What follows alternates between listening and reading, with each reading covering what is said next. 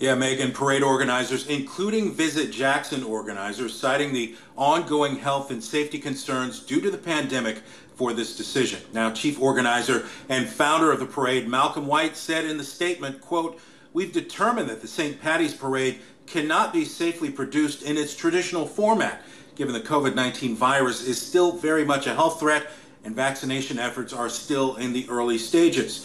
White also said we must put the health of parade participants and the general public at the forefront of any decision, and he says we have done just that. He released the statement after the mayor announced he denied permits for all of the upcoming parades, races, and special events in the city.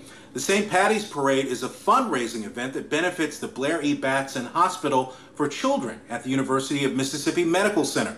Well, parade organizers are working to produce a live virtual parade event that will air on March 27, 2021. The virtual event will allow the group to continue to raise money for Batson through sponsorships and donations related to the live virtual event.